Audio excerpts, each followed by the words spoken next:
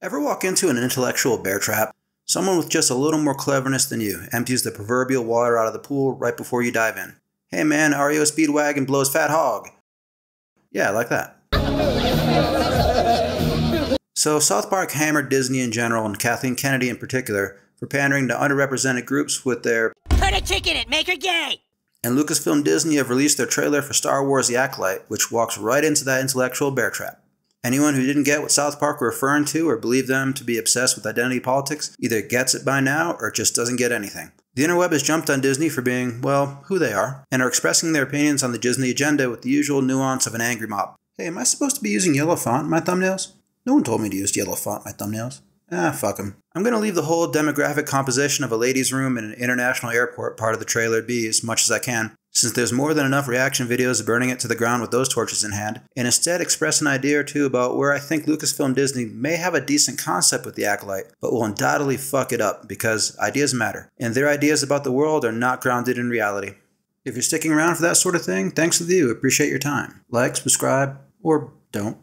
Before we get to all that, Disney will likely respond to the negative reviews with their usual gaslighting, because they're imbeciles. You're no Star Wars fan in my mind.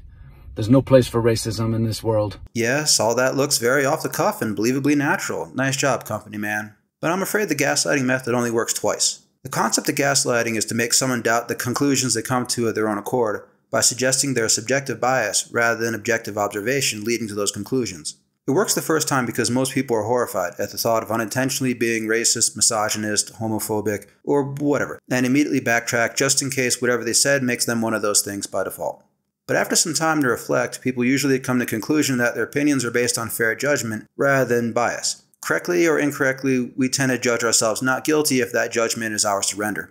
The gaslighting method works a second time, with greatly reduced effect, because of our natural social inclinations. We know we aren't being hateful because we thought it through after the first name-calling, but we're trying to respect that others may have a hypersensitivity to something grounded in experiences we aren't aware of, and we don't want to rub salt in some emotional wounds. We're social animals. By default, we avoid provoking emotional responses in others.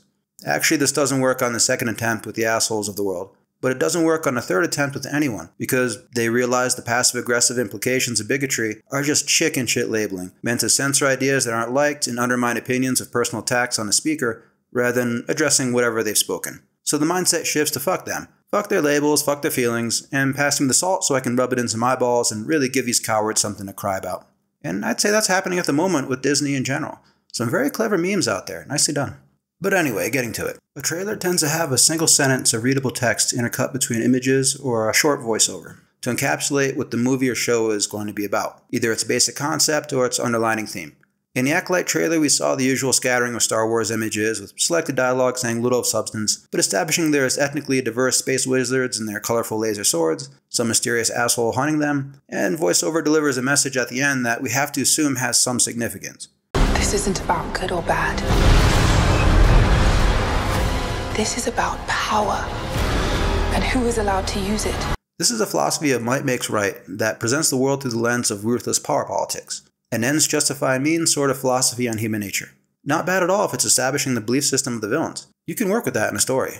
A complete philosophy of human nature has 4 basic elements: an understanding of the world, an insight into human nature, a diagnosis for what's gone wrong in society, and a prescription for how life ought to be lived. The might makes right mentality provides an understanding that the world is based on power imbalances. There's the oppressor and the oppressed. If you can get what you want, it doesn't matter how you got it. Right and wrong, ethical considerations, or morality of any kind don't enter into the picture. The insight into human nature is that people are forever striving to be the one who holds the upper hand in the power imbalances, and hope to be the oppressor rather than the oppressed. Even concepts like love are presented as a means by which one person creates a power imbalance over another person to dominate them emotionally. The diagnosis for what's wrong in society is either, well, nothing if I'm in charge, or me and mine are on the short end of the power imbalance if I'm not, and the prescription to set things right is I either gain or increase the power I possess to dominate others. This is a good villain mentality. It's amoral, so it has an obvious conflict with any group that subscribes to a notion of right and wrong, and it has some great historical references. Between the world wars of the 20th century, many totalitarian regimes came to power, most notably in Germany and Italy. In a speech on the Lend-Lease Act of 1941, President Franklin Delano Roosevelt neatly encapsulated systems of government based on the might makes right philosophy. They who seek to establish systems of government based on the regimentation of all human beings by a handful of individual rulers who have seized power by force call this a new order. It is not new, and it is not order. If Disney is using the general belief system of the Axis powers from World War II as the value system of the villains in the Acolyte, they may tell a halfway decent story about good fighting evil, which a long time ago in a galaxy far, far away worked out pretty well for the original Star Wars trilogy. But Lucasfilm Disney have also shown they subscribe to their own philosophy of human nature that unironically complements what ought to be the villain's perspective. So maybe this isn't the viewpoint of just the villain. Disney's understanding of the world as evidenced by their movies and shows appears to be individual merit is secondary to demographic identity. You get the credit and blame for anything the groups you associate yourself with have done or had done to them throughout actual or imagined human history. Their insight into human nature is that women and minorities are underrepresented groups without perceivable flaws. So the Mary Sue archetype of the strong modern woman isn't as stupid as it is bland. It's real. Really it is. The diagnosis for what's gone wrong in the world is a patriarchy of white men have tricked women and minorities into believing they aren't perfect in order to exploit a power imbalance over them. I kind of have, but stop telling them that. And the prescription for what's to be done to set the world right is to showcase disadvantaged groups in their more appropriate state of stronger, faster, smarter, and without imperfections, to inspire them to some kind of belief about themselves steeped in the narcissism one would expect from a spoiled child who supposedly will do amazing things in the future for which they demand unearned praise today. Miserable little brat. This is the belief system of a douchey niche group, specifically the narcissistic, soulless, corporate social climbers who rationalize their actions by claiming victim status, of which Kathleen Kennedy is a member. So I don't fault her too much for shaping Lucasfilm Disney in her own image. Why wouldn't a pig roll around in shit and mud? But I think recent history has shown there isn't universal appeal in those qualities. Nobody with a realistic concept of themselves believes they're without flaws, regardless of demographic identity. So the Mary Sue archetype rarely makes a meaningful connection with an audience. Rey Palpatine isn't universally hated, but she didn't capture the public imagination like the principal Star Wars characters that came before her.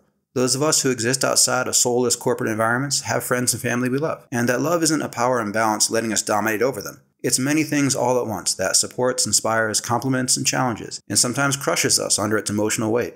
The sum of all human interactions isn't arrived at through the addition and subtraction of power imbalances. People make meaningful interpersonal connections in life, though corporations and corporate lackeys do not. How? I just talked to her. Life isn't just a cutthroat competition of others. Society is a complex interplay of competition and cooperation. You don't win at life by ruthlessly outcompeting everyone at everything. And exploiting power imbalances isn't the only tactical approach by which to achieve that strategic objective if it is on a poorly conceived to-do list. 我总是看到事情好的一面，那不是因为我天真，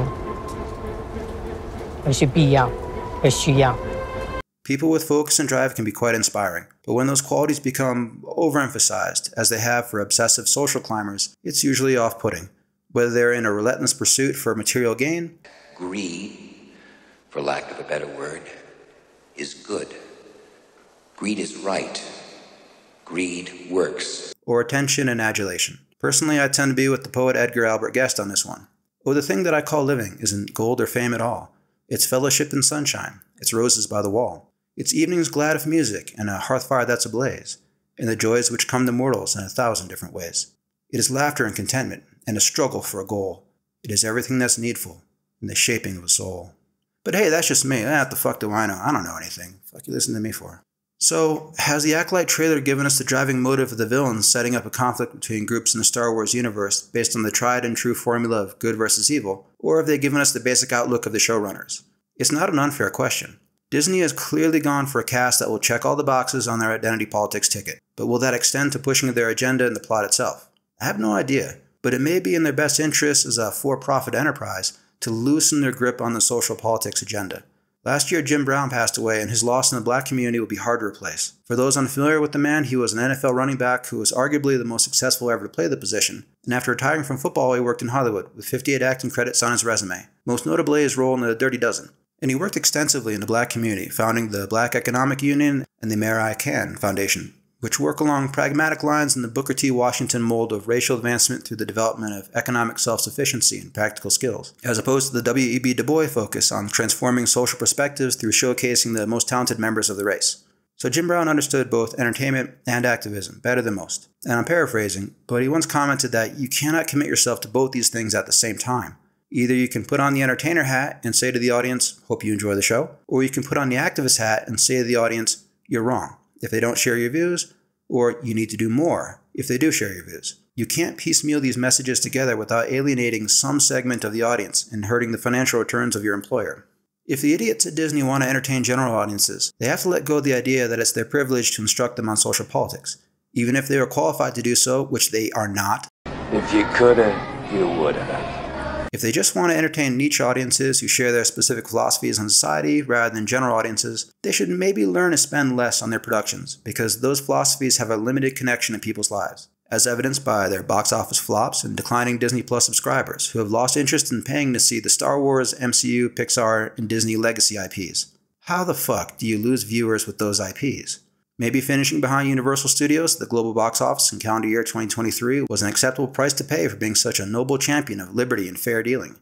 Maybe the Acolyte will blast open the floodgates to Disney Plus subscriptions with the strength of a modern woman bending steel. And maybe denial isn't just a river in Africa. Anyway, that's my thought for the day. I'm Dr. Balthazar. Like what you like, don't what you don't. It's all your call, Kemosabe. Take it easy, everyone.